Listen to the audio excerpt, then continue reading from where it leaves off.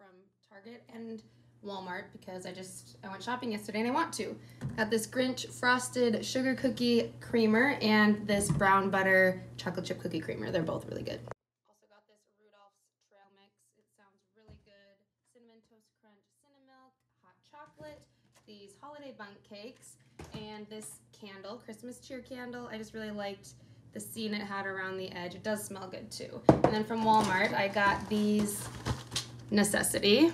Oh, I only got 60 seconds. The best eggnog ever. And I got some cranberry ginger ale.